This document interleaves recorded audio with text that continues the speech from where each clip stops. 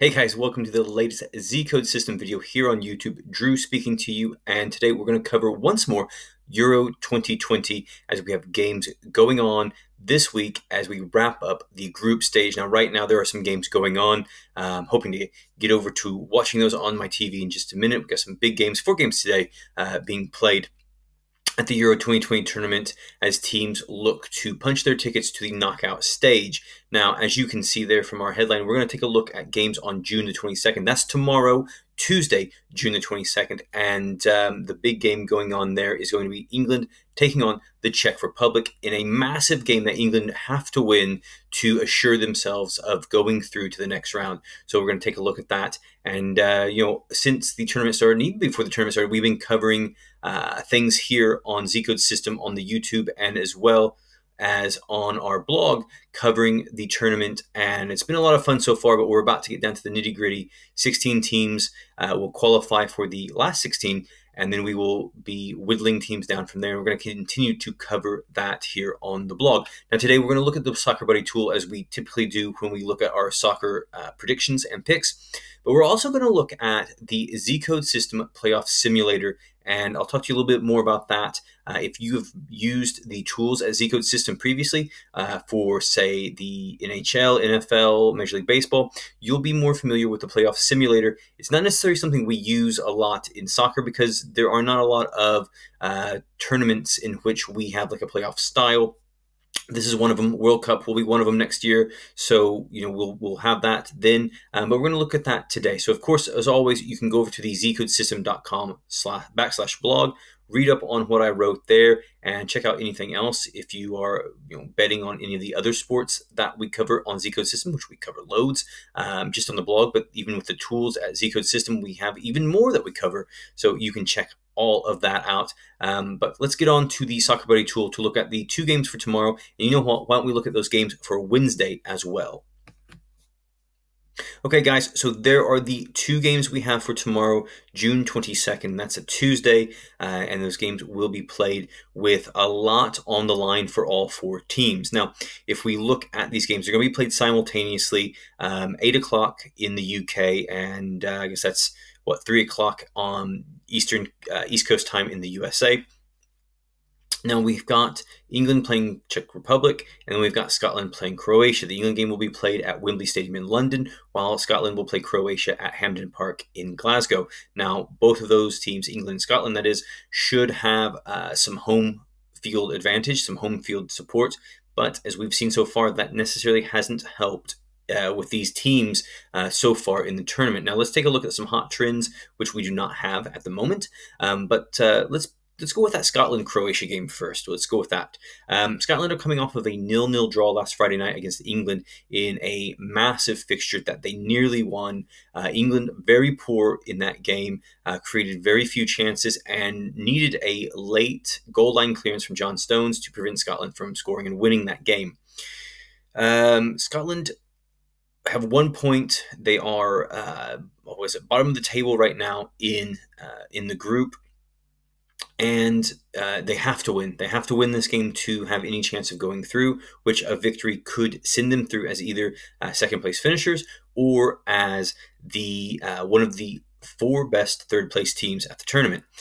They've got to win. They've not played terribly bad, even though they lost their first game 2-0 to the Czech Republic. They've been decent at the tournament. They just are not scoring goals. They haven't scored yet in 180 minutes of football. Now, Croatia, they are not the team that we saw at the 2018 World Cup. I've said that before. This is a team that has some talent, but isn't necessarily that good. They conceded a goal to England in their first game, losing that game 1-0 in a very boring game, created a few chances. They drew 1-1 with the Czech Republic. In their second game, after giving up a penalty to the Czech Republic in the first half, they were able to score in the second half to get a draw, thanks to Ivan Perisic. But overall, Croatia have done very little in front of goal, and I think this could be a low-scoring game. Neither of these teams are scoring many goals. Now, to be honest, this was a group D. I thought that was going to have quite a few goals, but we've seen very, very few goals. Off the top of my head, I think there's only been 4 goals scored throughout this group in the 4 matches combined.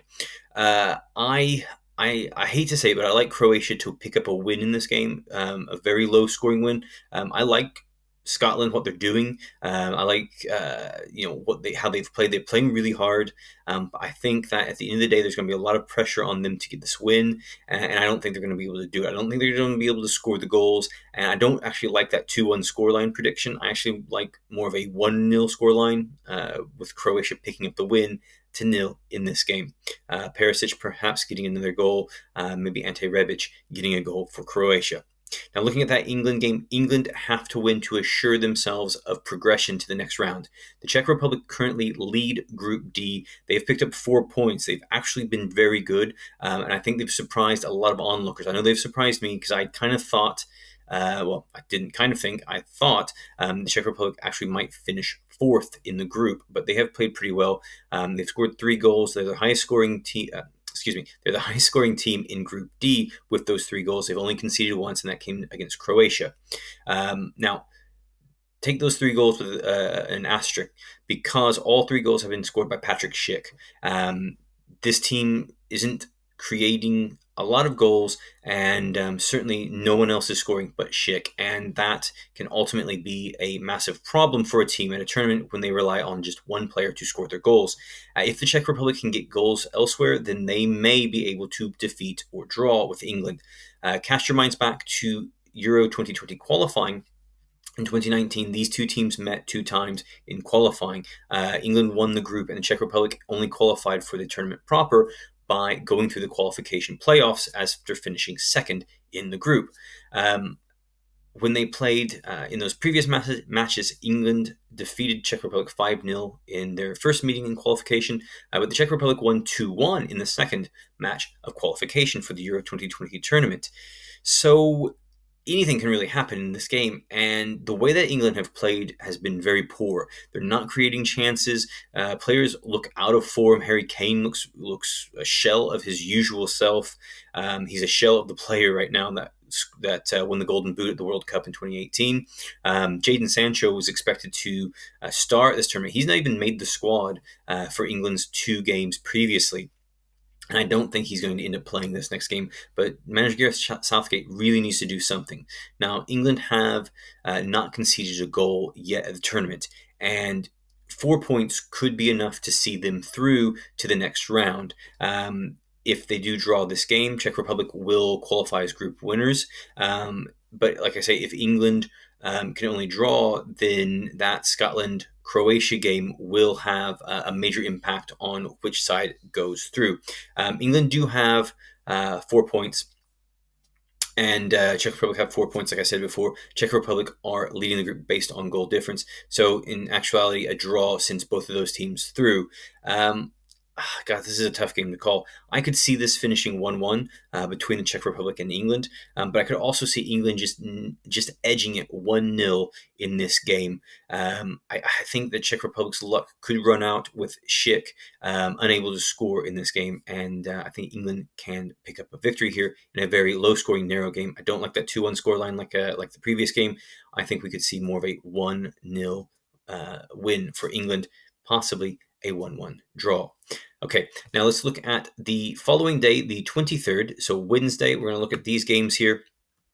And we're going to have 4 more games. I've got my hot trends on, but no hot trends going. And we've got some games. We'll go a little bit faster through these games here. The pick of the litter, let's see. That's going to be that France-Portugal game. France were tipped to win the tournament pre-tournament. They have stumbled. They could only manage a 1-1 draw against Hungary at the weekend.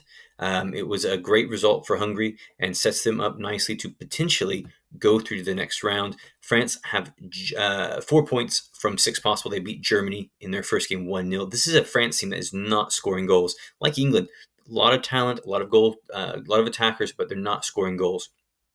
Portugal were shocked by Germany in their previous game. They lost that game following a win against Hungary. So this is a game that Portugal need to get a result from. They need a draw or a win. And, I think France can actually pull this out because Portugal were awful against the Germans, and I think France can pick up a win. I think this will be a good game, a very good game. I like that 2-1 scoreline there in this one, very tight fixture. And if Portugal do lose, we could see them actually not qualify for the last 16, which would mean Cristiano Ronaldo does not go on to the knockout stages, and the winners, the reigning champions of the European Championships, would be eliminated.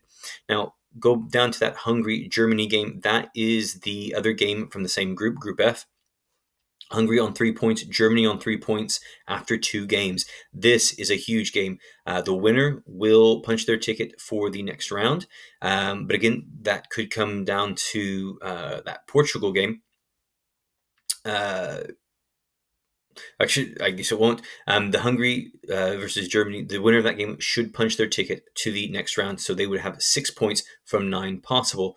Hungary, don't underestimate this team. They made the last 16 at the 2016 European Championships, and this time around, they are very much long shots in this game against Germany, but we saw them hold their own against the Portuguese. Now, a draw does them no good. They have to get a win in this game, and we should see Marco Rossi's team really push forward and go for a goal. Germany, a draw could send them through, but that might hinge on that France-Portugal game. They do have the better head-to-head over Portugal. So if those two teams finish on 4 points, the Germans should be the ones going through. And they also have a better goal difference than Portugal after thrashing the Portuguese in the tournament previously.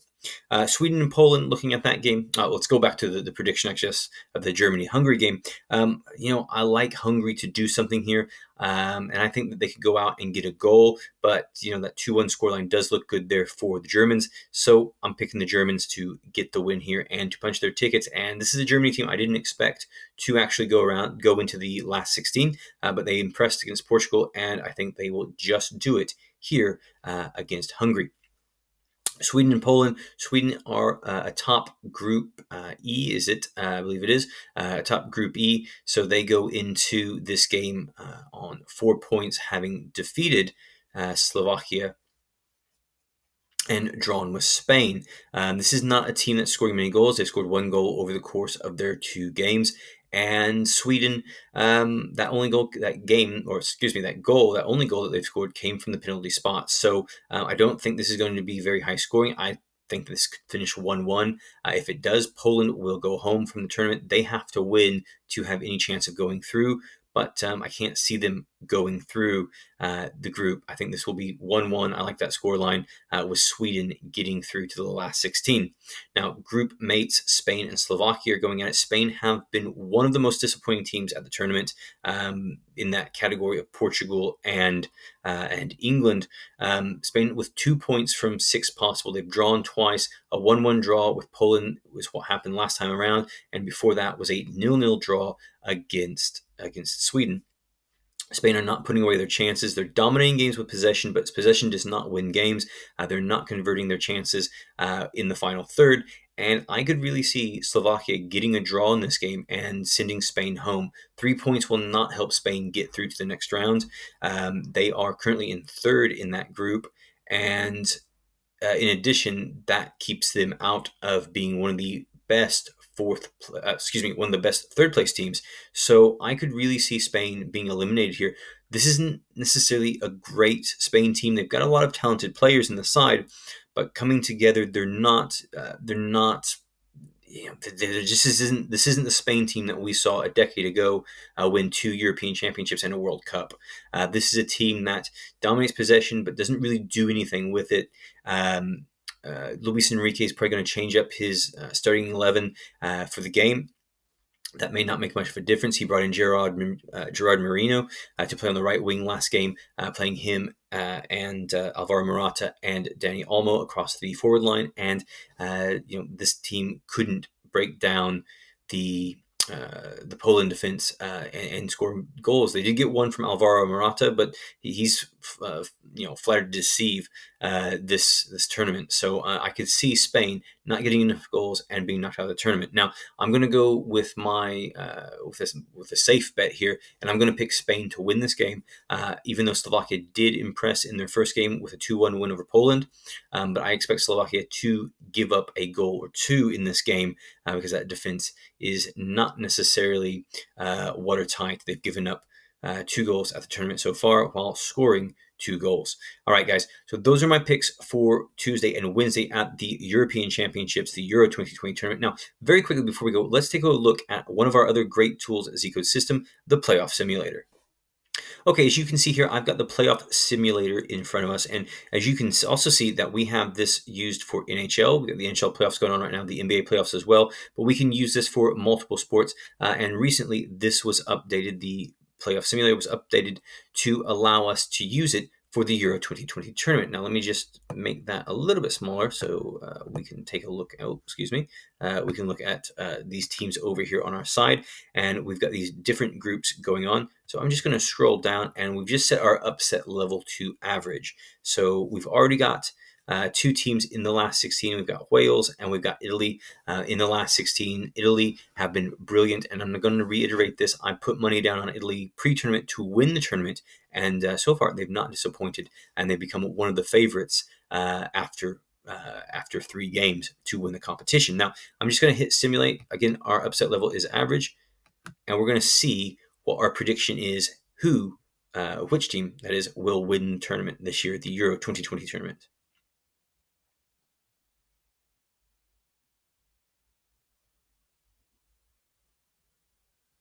All right, so there is our prediction, and as you can see there right now, again, keep in mind the final match day games are not finished. Only 2 teams have officially advanced and know exactly who they will be playing or where they will be playing in the next round. So we've got this going for us, and we've got a prediction of Belgium winning the European Championships against England in a game that will be played at Wembley Stadium in July. Now, as you can see there, we've got Spain coming through. We've got France coming through. We've got a great derby that looks like set up there between England and Wales. Now, again, keep in mind this is just a prediction and a simulation of what is being predicted by all the different data that has been collected. Now, again, the final games of the group stage have not been played yet, so we can take that into account, and we can consider that next time that we run this, which we can run again next week when we give our picks for the knockout stages. Now, just to do another simulation, let's have a look at if we have a low upset level. So I'm just going to hit simulate again. I'm going to hit simulate once more. And we are going to get another set of predictions based on the different data and the simulations. All right, so now using our low upset level, we have a different prediction. We've got Spain coming through to win the European Championships in a game against the Netherlands. That would be a rematch of the 2010 World Cup, which was in South Africa. And this time, with our low upset level, we do see Belgium getting knocked out by Ukraine, which would be a massive shock to see Ukraine win both against Italy and against Belgium. Low upset level. So let's take a look one more time, and we're going to look at the high upset level, and I'm just going to hit that. And again, go over to the ZCodeSystem. You can use this playoff simulator for your Euro 2020 betting, and it can help you make your picks for all of your individual match bets. And if we're using our high upset level, we are going to see England coming through, playing Ukraine, and winning the European Championships. And that would be quite an exciting final for English fans. So, guys, those are our tools. And, of course, you can use those over at ZCodeSystem. Now, I've given you picks for 6 games coming up this week. Those games going on Tuesday and on Wednesday. So get on over to ZCodeSystem, read up about anything else that I've written or all the additional information I've written, and then get onto your sportsbook to make your bets. And I hope you enjoy the games when they come to you. And as soon as we get those knockout games set, those knockout games should be coming up this weekend. We'll get our next video and blog up for you to get your get all the information on what we on all of our picks and predictions for the games. Excuse me. It's been a long day. All right, guys, have a great time watching the games, and we will see you next time here on ZCodeSystem.